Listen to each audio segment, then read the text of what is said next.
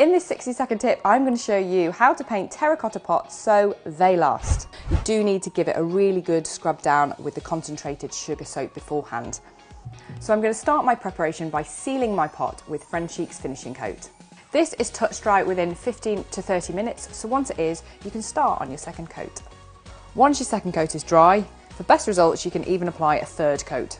And then you're ready to start painting. The colours I've chosen are Dive In and Raspberry Punch from Frenchic's limited edition Alfresco range.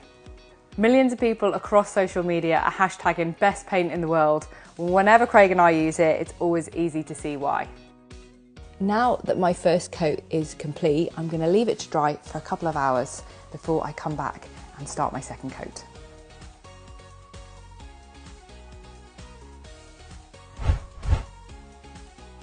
For the full video, head over to the YouTube channel Frenchic TV.